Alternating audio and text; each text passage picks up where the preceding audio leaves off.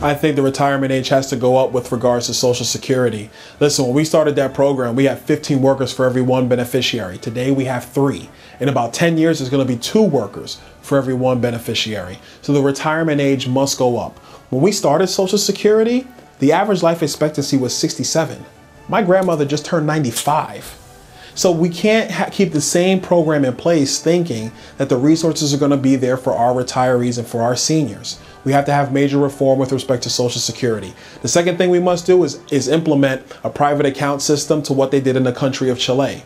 Under the Chilean model, they actually had a hybrid system. They still had the public system, which is equivalent to our Social Security program, but then they went to a private account model as well. And they gave the citizens of Chile a choice.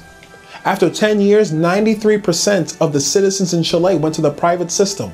Today, they have more in their retirement accounts than we have in ours, and they paid in at a lower rate. The truth is, we don't have anything in our retirement accounts. That money was all taken by the Treasury.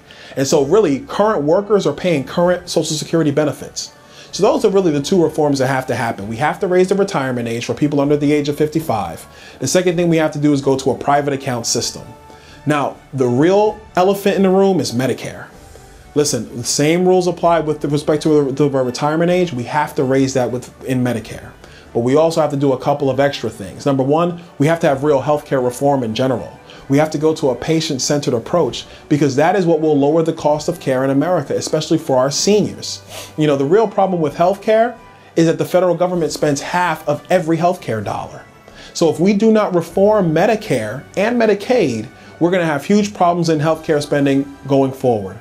I think what Paul Ryan and Ron Wyden proposed, going to a premium support system with Medicare, is a good first step with that regard. But those programs need major reform, and that's what's going to be necessary going forward.